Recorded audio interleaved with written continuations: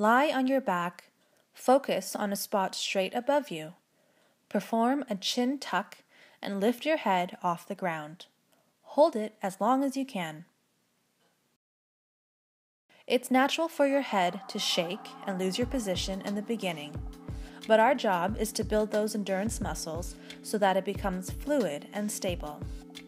Let's try to be mindful of our chin position as it tries to trickle up. Make sure to retuck your chin and hold for a little longer. When you retuck, try not to lift your head too forward. If you're flexing the whole head forward, you must readjust so that your head is in a parallel position to the ground. The purpose of the chin tuck is to create better endurance of the deep neck posture muscles.